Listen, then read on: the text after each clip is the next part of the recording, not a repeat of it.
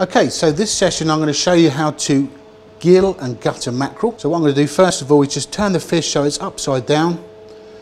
Open up the gill covers so I can actually see the gill inside.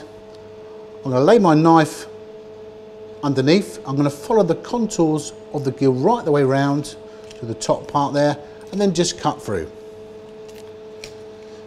What I'm going to do is pinch and pull the gills and remove them.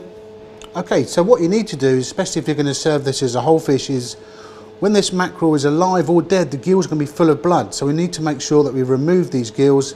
Otherwise, during the cooking process, this particular fish will taste very, very bitter. So I'm just going to discard these. So what I'm going to do now is just turn the fish over, working from the back of the fish. I'm going to put my knife just in this part, which is the anal vent. And what I'm going to do is not going to put the knife in too far. Just going to go right the way through, not too deep. In between these two fins, draw my thumb down because my non-knife hand does as much work as my knife hand. I'm going to go through these particular fins and then come forward. Open it up.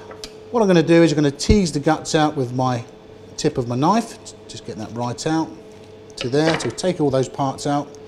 Okay, a lot of people would think that that's done.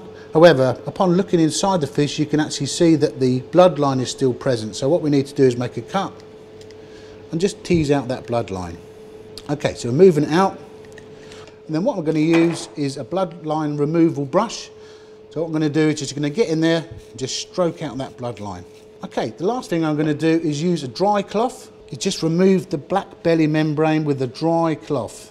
Okay, so I'm taking all that part out there on that side. I'm going to do exactly the same thing on this side. So just taking all that black belly membrane off. Give it a little bit of a wipe out, and then what I'm going to do now is wash it off, and that's how you gill and gutter mackerel.